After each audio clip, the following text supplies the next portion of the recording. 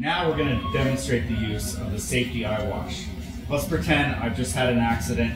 I'm working with my laboratory partner. He's going to assist me in making sure that my eyes are properly treated so that all of the chemical contaminants are washed out of my eyes.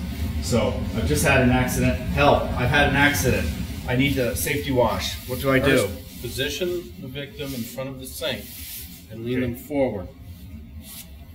Remove the eye wash from its holder and then pull the lever to assist the victim. Instruct the victim to hold their eyes in the stream of water for 15 minutes. Once you see that they can do this on their own, you immediately go to the telephone and dial 911.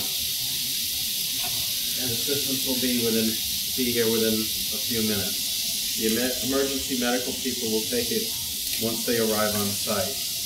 You will go back to the victim and offer any assistance that you can, and stay with them to make sure that they are keeping their eyes in the irrigated water.